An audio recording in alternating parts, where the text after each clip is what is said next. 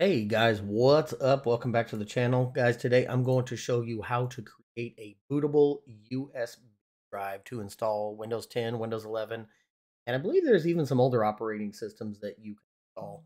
And we're going to do this using this application here called Rufus.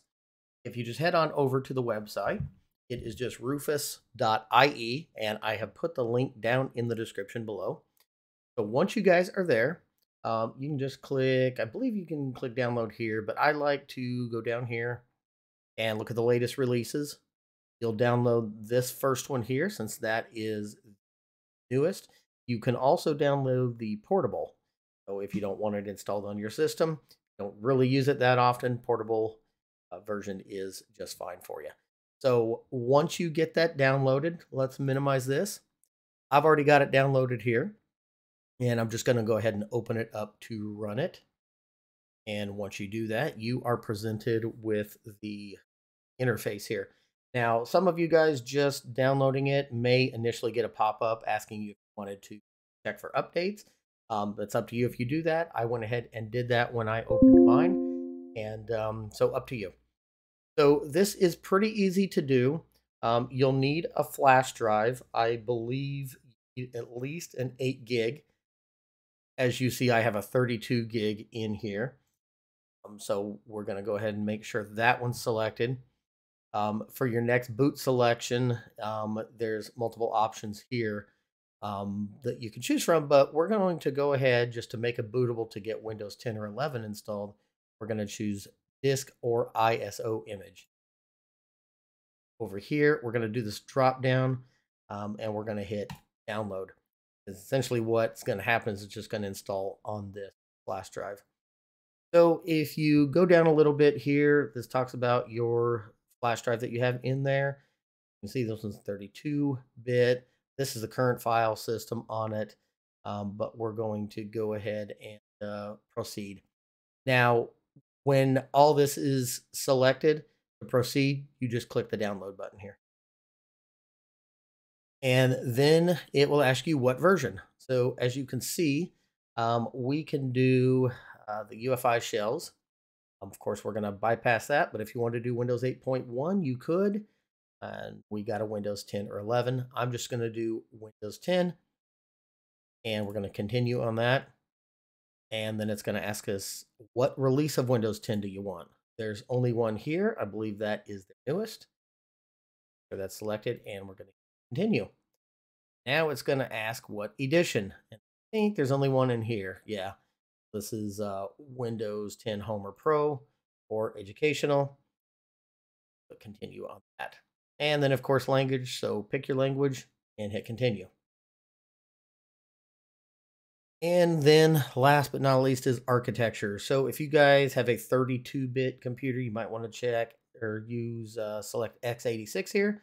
But most of you will probably do the x84s for a 64-bit system. And I'm not going to download using a browser. I'm going to leave that unchecked. And then I'm just going to go ahead and hit download. Then it's going to ask you where you want to download it to. My default download location is desktop. That's where I'm going to save it.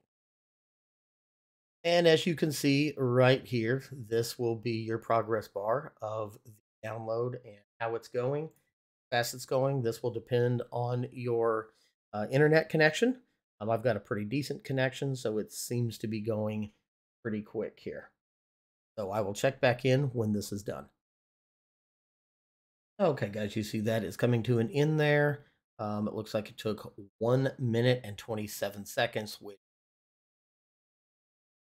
okay, so we're going to go back through this stuff here. This was already selected that we downloaded, so you don't really have to do anything up here. The partitions, theme, all that can default. But when we come down here to format options, it's going to give us option to, I believe, change the label here. So I'm just going to wipe this out, and you guys can leave it default. I'm just going to put it as Windows 10. And NTFS file system is definitely what you want. Your cluster size really should be 4096, but you can change it here. I recommend staying with 4096. Now, this quick format here, if you uncheck this, it's going to take a lot longer to format the drive or your flash drive to put the Windows installer on it. So if it were me, I would just leave that check marked. It still does a low level format and you that. So once all of your options are here and you've changed your Windows label, if you choose to do that, you simply click on Start here. Now it's going to bring up another thing. It's going to ask me if I want to create a local account with a username. And this just means when you use this USB to install Windows, this can automatically customize all that for you. I'm just going to go ahead and leave all these unchecked because I like to do that myself. But if you guys want to do that or any of these other options, feel free to do so. There's no right or wrong on it. So I'm just going to hit OK. And it's going to give me the warning that all data on this device, meaning the USB, will be destroyed. So make sure there's nothing on that USB that you don't want to keep. And then once that's the case, you're just going to hit OK.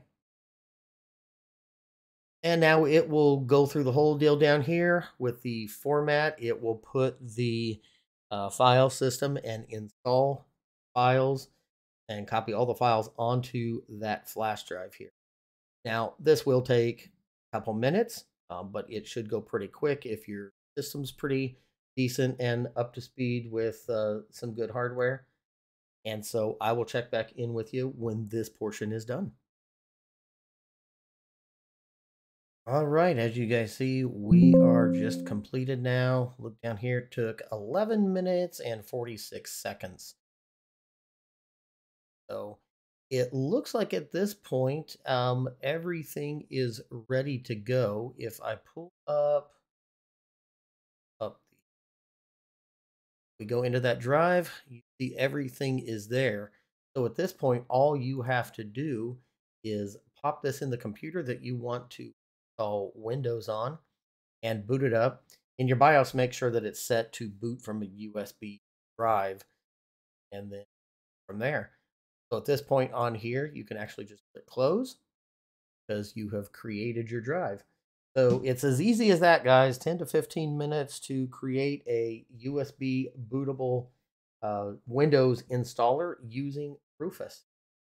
Anyway, guys, that is it for today. If you have any questions, comments, leave them down in the comments below. And don't forget to click that thumbs up and subscribe. Thanks, guys.